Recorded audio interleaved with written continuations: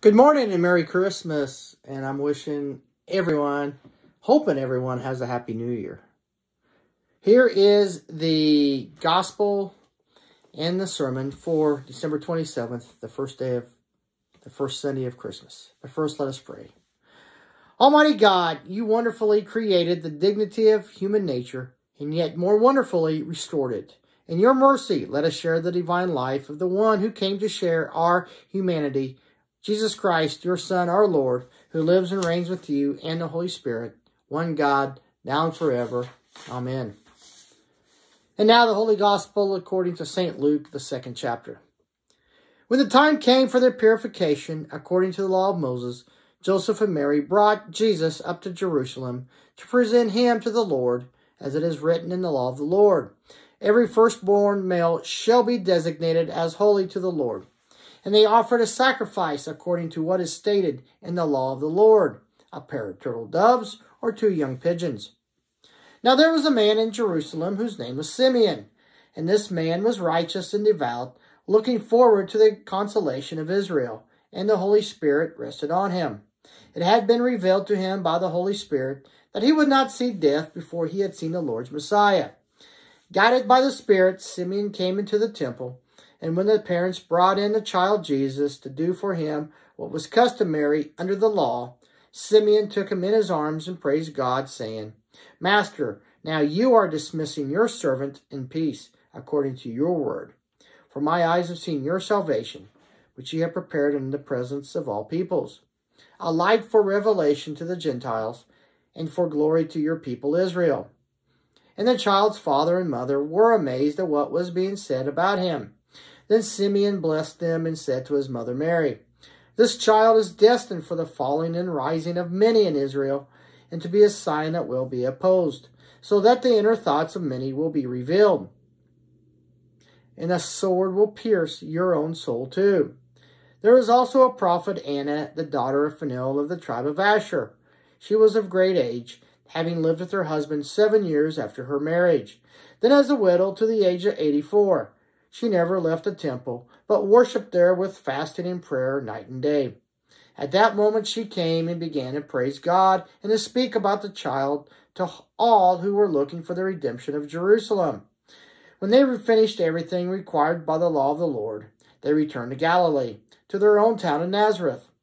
The child grew and became strong, filled with wisdom, and the favor of God was upon them. The Gospel of our Lord. Praise to you, O Christ. And grace and peace to you from God our Father and our risen Lord Jesus Christ. Amen. And once again, Merry Christmas. Happy New Year. I hope the year 2021 starts a little better than the finish of 2020. Waiting. We all do it. We spend half of our life waiting. We have waiting rooms and waiting lines. We wait to be seated. And we wait on the phone to speak to someone live instead of some automated machine, which then you have to find the keypad and punch in those numbers, and then it still takes a long time. Or maybe this has happened to you. You're at Walmart. You have your big old shopping cart full at Walmart, and you're going to get in line. But you find the shortest line, only to find out that it is the slowest line because of some machine glitch, or the person in front of you is taking a long time. And there's a reason why it's the shortest line. Sometimes it seems that all we do is wait. Our life is one mad rush to get from one wait to another. On the average, it's been said that we spend 6 months sitting at spotlights, or let's say stoplights, and over 5 years in lines. 5 years of my life waiting in lines? I'm going to start carrying a book with me. You can get a lot of reading in 5 years. And we have all heard the different sayings. Good things come to those who wait. And some things are worth waiting for. Now, if good things come to those who wait, is there anything you would be willing to wait your entire life for? It would have to be something really good though, right?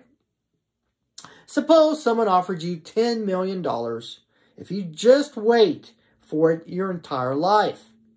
Would you be willing to wait your entire life for $10 million? But maybe you're thinking, you bet I would. But what good is $10 million going to be to you if you only get it about a minute before you die? It doesn't do much for you. I guess it could be your kid's inheritance, but that'd be a different story. But in all, I don't think I would wait my entire life for $10 million. My time is more valuable than that. Like waiting in line for 5 years, amen? But there are things that I am waiting my entire life for. And I'm not alone in this waiting line. Many of you are probably waiting for the same thing. But before we talk about what that is, I want us to look at Simeon, who waited his entire life for something.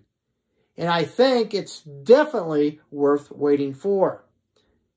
If I was given the offer to wait my entire life for the same thing he waited for, I think I would gladly do it. So in verse 25 of this morning's gospel, we are introduced to this man, Simeon. Now the name Simeon means God has heard. And I guess we'll see it today that God did hear Simeon's prayers and the prayers of many others. I guess you could say these things about Simeon. You could say that he had certain physical traits. First, he was living in Jerusalem, which was the political and religious center of Israel at the time. You could say that Simeon was where all the action took place. And in a moment, Simeon will receive the greatest answer to a prayer ever seen. I guess people would call Simeon eccentric, if you look at today's standards. And this may become apparent as we learn later on. To some, he may even been called crazy Simeon, or even nuts. Maybe even to a point where people stopped wanting to be around him. Those were his physical characteristics. But Simeon had certain spiritual characteristics as well. Simeon was a righteous and devout man. And I'm sure he so loved going to the Lord's temple. Simeon was righteous, and that shows his obedience to the word toward other people. He was devout, and devout expresses his obedience to the word toward God, just like those who are listening this morning.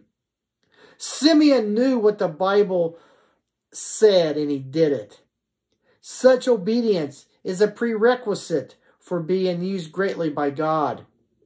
When not in the temple, I'm sure he could be seen at home praying early in the morning or late at night. Simeon was probably one of the most prayerful men ever around back in Jesus' days. It was the hope and prayer of every Jew that the Messiah would come and bring peace and comfort to the people of Israel. And Simeon was no different than the other Jews. Simeon was waiting for the consolation of Israel. In other words, he was waiting for the comfort and peace. And this consolation of Israel was another name given for Jesus Christ, the Messiah. In the book of Isaiah, it is mentioned that the Messiah would come. And so Simeon was patiently waiting for him. And that's what God calls us to do, to wait. That is the part of every Christian's maturing process. Now, sometimes, though, does it seem that God has gifted us to do something, but it doesn't seem like anything is happening? It is God that is teaching us patience. And what happens if we do not wait? That is when you step out and do what you want, or even what you think God may want you to do. But if you don't wait for your timing, you could fall flat on your face. And that is one thing that I am trying to do. That is one thing that I'm working on. But what do we do in these times? In the meantime, what do we do? The Bible says to enjoy them.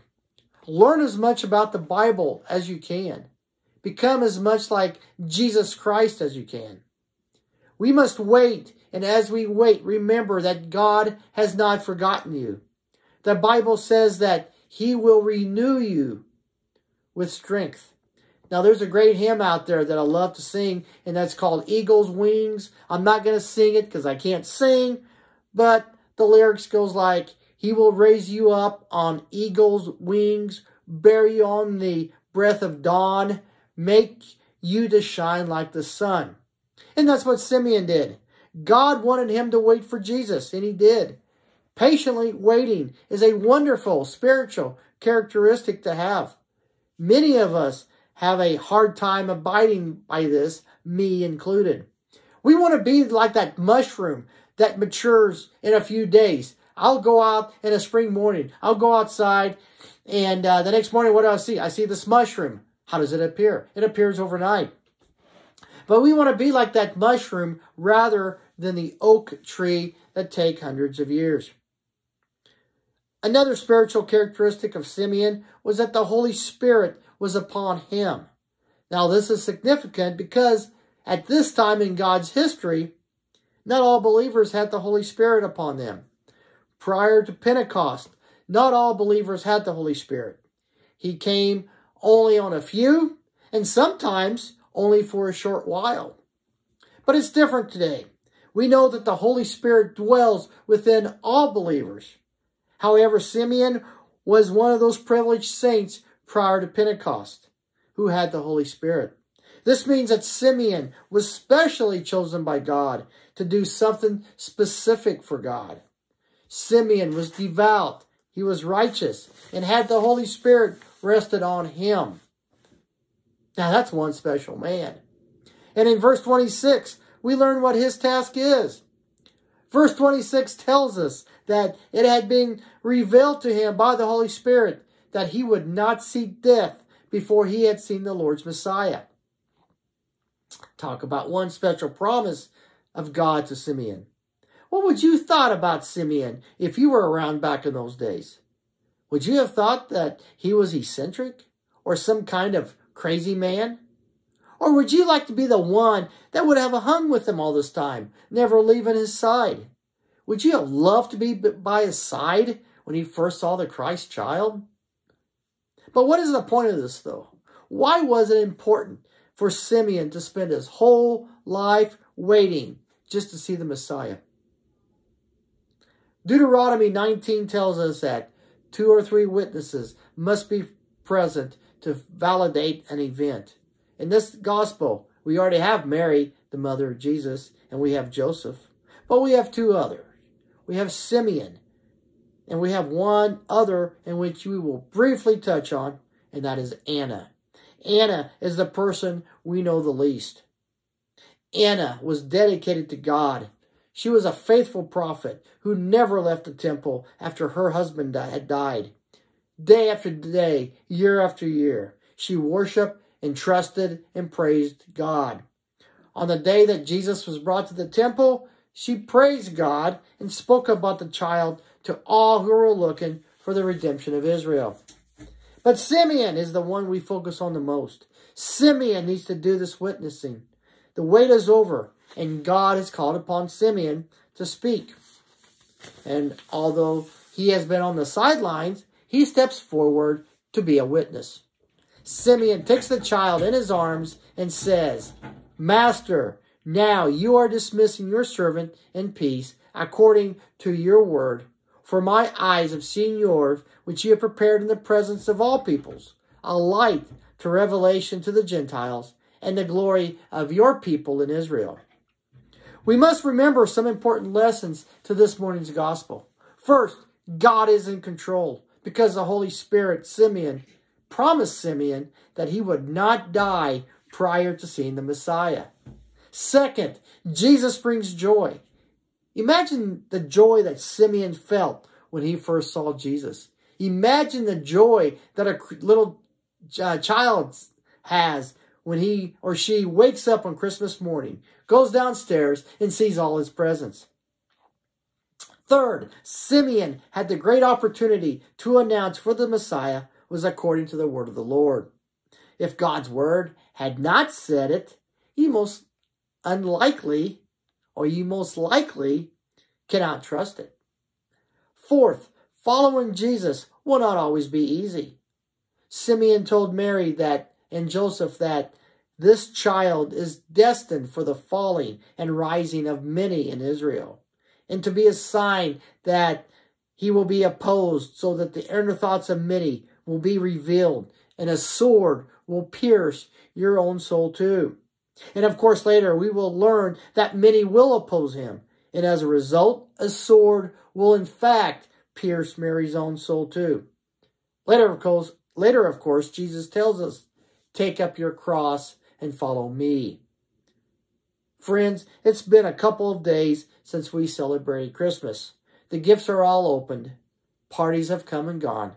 The credit card bills will come in a few weeks. It would be easy to simply settle down and say, "Whew, that's over." But should we? Jesus still changes lives today, just like he changes Mary and Joseph. They have no idea what's going to happen over the next few decades as Jesus grows. But their lives were forever changed because they were faithful. Then there is Simeon. Some people get wrapped up in the past that they forget about their future. But not Simeon. He still looked ahead and found hope and life in Jesus. And maybe some of us could be like Anna. Life has not dealt you with your best hand. We know that Anna lived the majority of her life as a widow. She could have become bitter and blamed God, but she didn't. She worshiped God day after day after day. Her faithfulness and obedience were rewarded as she saw Jesus. Mary, Joseph, Simeon, and Anna were ordinary people who put their faith in Jesus, and their lives were forever changed. And friends, what's important is that we do the same thing. Thanks be to God. Amen. I'm hoping everyone has a great week. Everyone stays healthy. And again, Merry Christmas. Happy New Year.